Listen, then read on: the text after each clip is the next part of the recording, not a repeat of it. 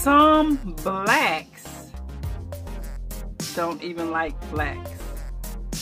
Let's deal with that.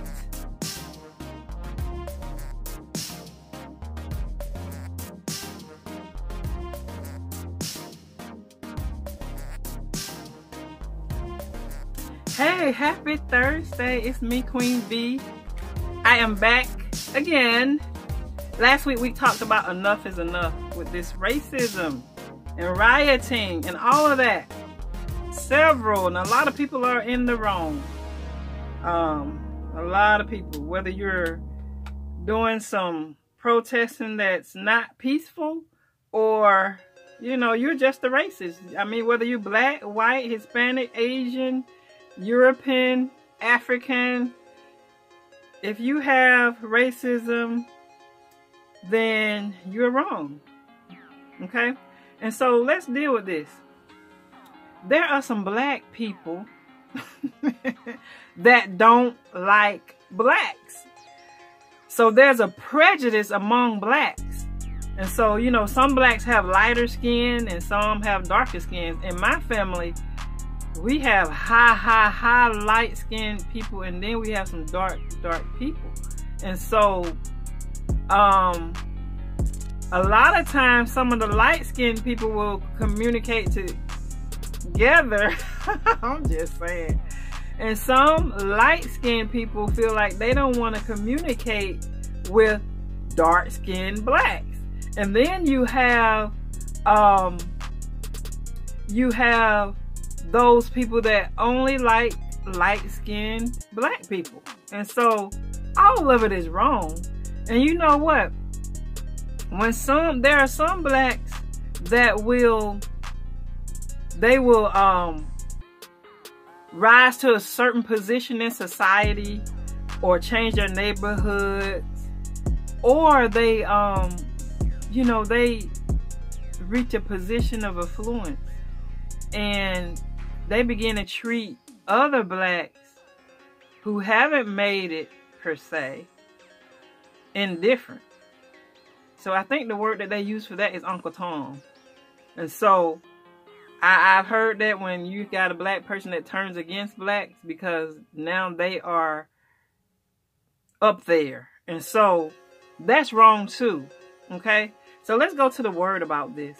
Let's go to 1 John chapter 1 verse 5. It says, "This is the message which we have heard of him and declare unto you, that God is light and in him is no darkness at all." And so that's not for somebody to misinterpret that and say lighter people are better and darkness is not accepted. Somebody can take this and just turn it and misinterpret it. But anyway, darkness meaning there's no sin, there's no evilness in God, okay? There's no hate. If we say that we have fellowship with him, if we say that we have fellowship with God and we walk in darkness, we are lying. And we're not doing the truth. We're not even in the truth. But if we walk in the light as he is in the light, we have fellowship with one another. And the blood of Jesus Christ, his son, cleanses us from all sin. So if we have light, then we're going to have fellowship with one another. And so what does fellowship mean? According to the Strong's in the Greek translation, or I think it's Greek or Hebrew, it says the word fellowship means koinonia. And it means partnership. It means participation, social intercourse. That's totally opposite of racial prejudice and segregation and all of that. It says you will have social intercourse, benefaction. There will be a communication, a communion, and a distribution. So this involves everything, all of you. Your money, your time, you investing your time and yourself to another race. So how do you prove you're not racist? You're gonna have fellowship. And fellowship, like I said, it means to have intercourse, to participate. When I say social intercourse, that means you're going to intermingle. It's not going to be a separation. And you're going to communicate. There's going to be a communion. And there's going to be a distribution, a fellowship. Okay? And then 1 John 2:9 says, he that said he is in the light and hates his brother is in darkness, even till now. Your brother is anyone, any Christian on this earth, in this nation. Even, you know, if you hate anyone and they're not a Christian, you're still in darkness, okay? And so, he that loves his brother abides in the light, and there is none occasion of stumbling in him. So, by you loving, you're not going to be stumbling. People stumble when there's a hate. There was a big disconnect for a man to put his knee on somebody's neck and hold it there for that long and not feel anything wrong. And then those that were standing around the other 3 officers and not feel anything. That's a disconnect. There was no love there in none of those people.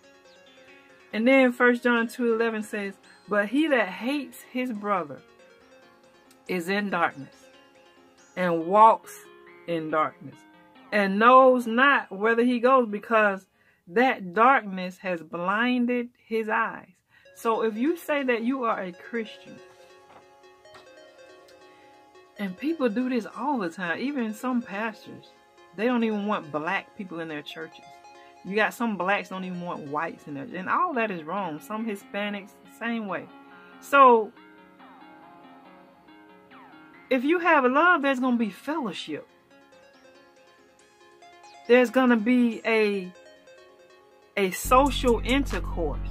There's going to be a partnership, a communication. You can't, it don't mix for you to say, I'm a Christian, a follower of Christ, who is love, for you not to love. Something's wrong with that. So you're lying. So you're going to bust hell wide open. And you're going to be in the lake of fire and brimstone that burns forever and ever. That's the truth. People don't want to talk about hell these days. It's real. The lake of fire is real. And so that just boils down to the point. What are you... Do you have a hate so much and you want to hold on to what you believe so much that you don't care about your eternal salvation? That's the question. But you know what? I'm done for today. God bless you. Y'all have a good weekend. And remember, I love you, God loves you, and Jesus is Lord.